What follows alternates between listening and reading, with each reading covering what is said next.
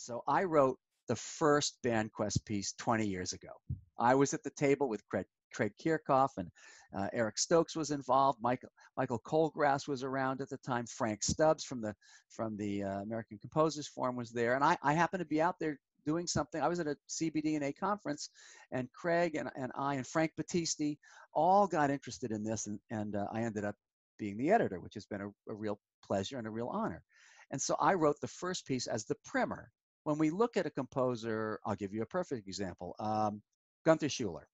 Gunther, write us a piece for grade 2 band. What's grade 2? Here's Tom's piece. It's an idea. So I wrote a piece that was simple and pushed the edges a little bit from what I would say the industry thinks a grade 2 piece would be. And I wrote it to be safe and to be the primer for composers, the big composers, so they had an idea of what people in this grade level could play like.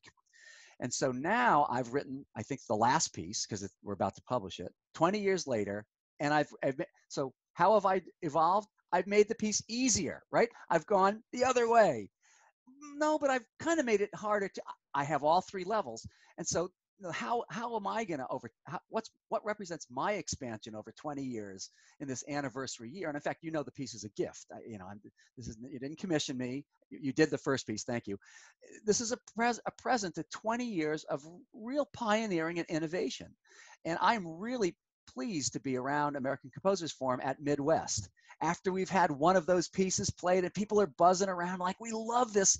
They don't necessarily recognize me, but I'm there sometimes at the booth, and I know what I've done. So anyway, so I've connected 20 years of progress by writing a piece that's simpler and that's harder, and that's got a different aspect of it. And of course, I like different things. My first piece was mild aleatory for the band, which 20 years ago was not that common. So that was kind of that. So that's how I'm bringing my thing to the music.